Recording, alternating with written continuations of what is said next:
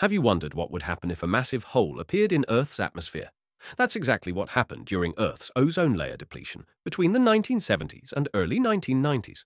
During this time, man-made chemicals called chlorofluorocarbons, CFCs, were widely used in refrigerators, air conditioners, and foam products globally.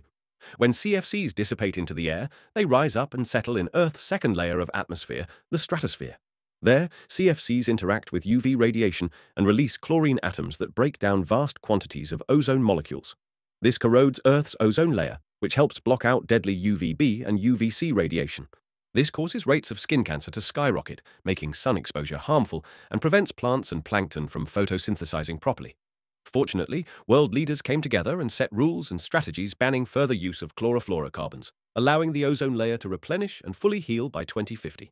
This is known as the Montreal Protocol, which remains the only example of humanity coming together to solve and overcome a major environmental crisis.